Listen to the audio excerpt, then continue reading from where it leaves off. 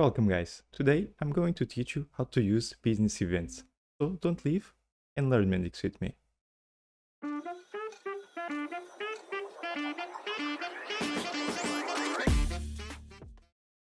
So today we are going to use as a basis the project that Mendix makes available on the Academy. So both are regarding the business events learning path. One is located on the module 3.1.1 and the second it's on the 4.1.1. We are going to start by downloading the starter app of order management. Just click. I'm going to leave all the links in the description. And then we can also click to download the second one.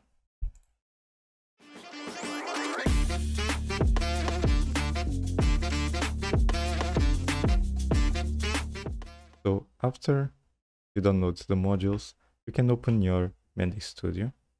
And on the left side, you can select Import App Package.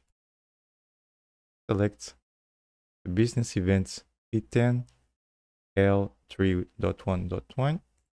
Double click. Here you can just select new Mendix team server and keep the same location or change it if you want.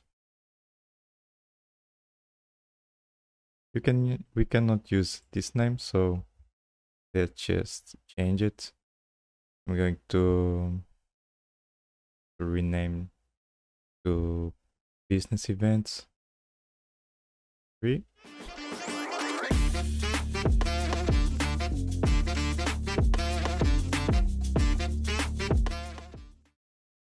So after you open the project, you can go to order management, main model, and check if the entity is available. If it is, it's all okay. So you can go to order management, right click at order and select business event. Here we can select create a new business event service and change the name to BE order status update service.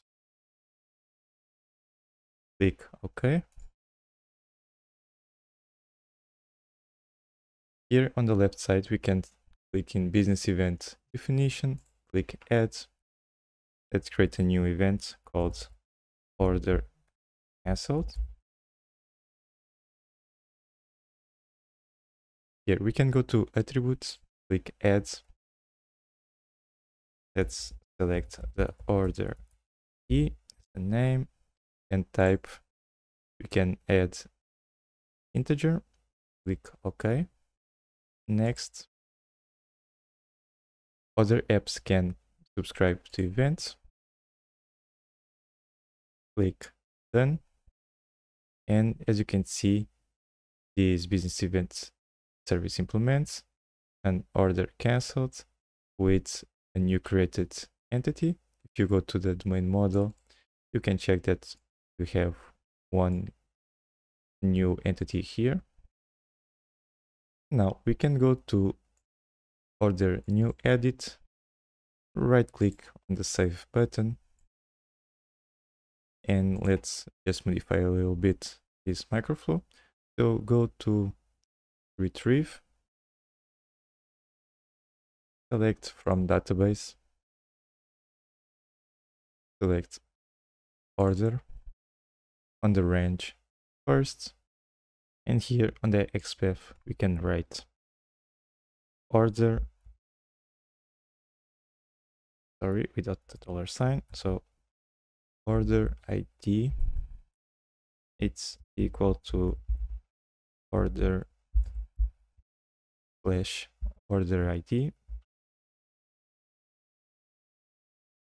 We can also change the object name to order before change.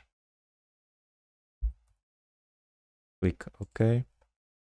And now we can just drag and drop a decision. Inside the caption, we can write order status changed, so cancel.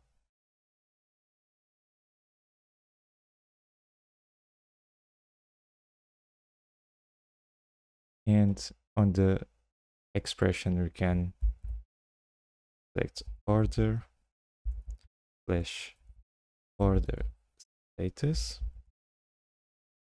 It's different from order before change / order status and order / order status. It's equal to order management order status dot cancelled. To the right side, we are going to select the condition value as true, and to below, let's add other elements and events, and it should automatically appear as false. Now create a new object to the happy way. So create, double click, entity, order cancelled, new member, and select order ID, where we are going to fill with the value order / order ID. Click OK again, and let's search for publish business events. Just drag and drop at the microflow. I'm going to do a zoom. So double click subject and write an order is cancel. So just click OK. Business event, new order cancel. Click OK. Just for debugging, we can also add a log message. So search for log, drag and drop. Log name, we can write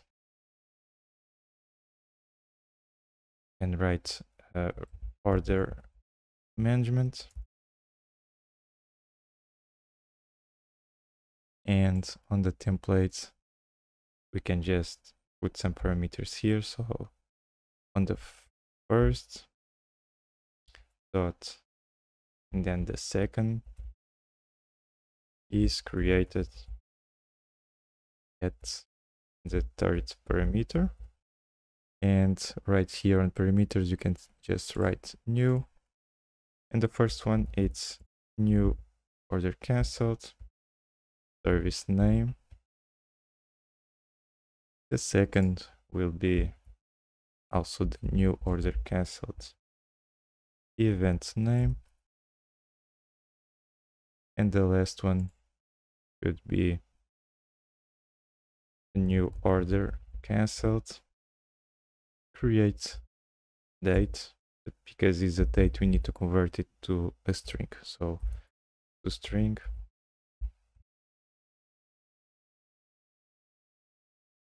and click OK.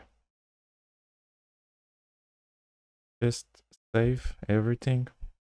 Let's go back to the business event and click in export async API document. You can just save it, and was successfully exported. To see if everything is working, you can publish your application. So click in publish on the top.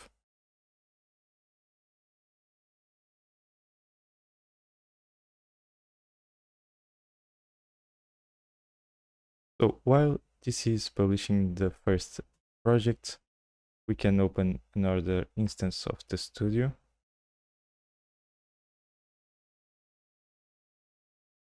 Click in import package.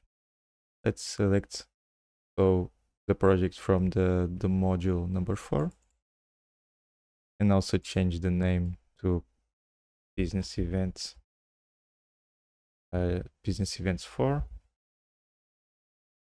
delete everything and also this space, click OK.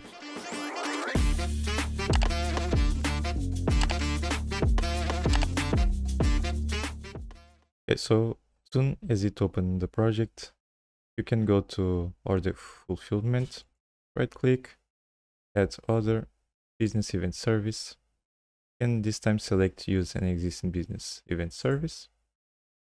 In document name, we can change it to PE order status update service, and browse and select the file that we exported before. Click OK. So it show up this message, click OK, and then you can go to subscribe and select the business event order cancelled and leave this microflow as it is. Now, if you go to the domain model, you can see that also have a new entity. So for the order cancelled, this is a generalization of the consume business events.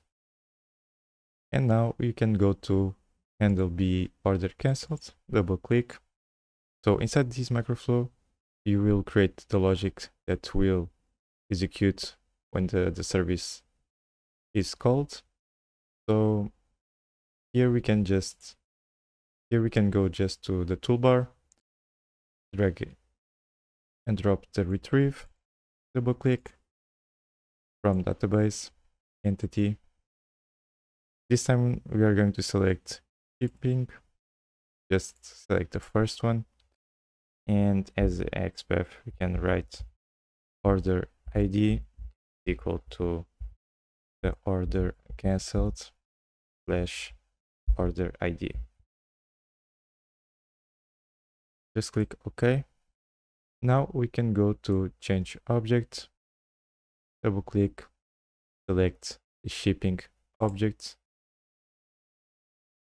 click in new, shipping status, click in generate and find cancelled.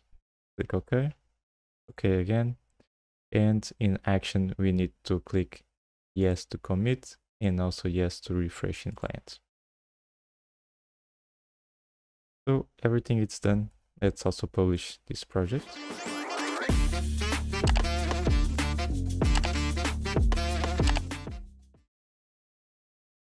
So after both applications are published, we can go to view app and open both applications. So go to also to other project, view app.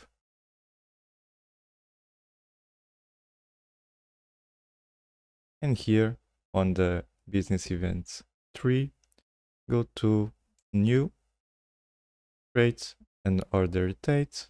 So you can just select the day, total amount 20, order status you can keep as pending and save.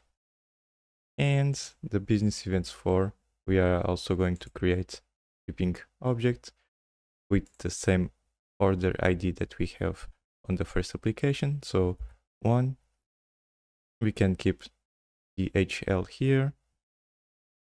For the date, we can just select today, and shipping cost, we can keep the same. Shipping status, we also keep the pending, so click and save.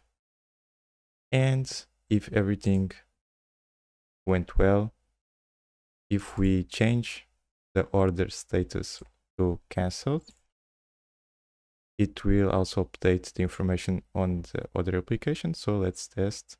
Click and save. We can go to the shipping, just refresh the page, and as you can see, also says cancelled. Another way to see if everything is working fine, it's go to the Sprinter.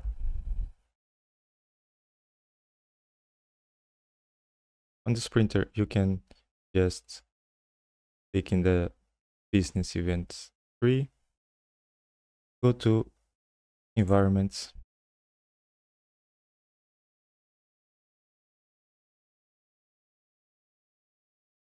click in View Live Log,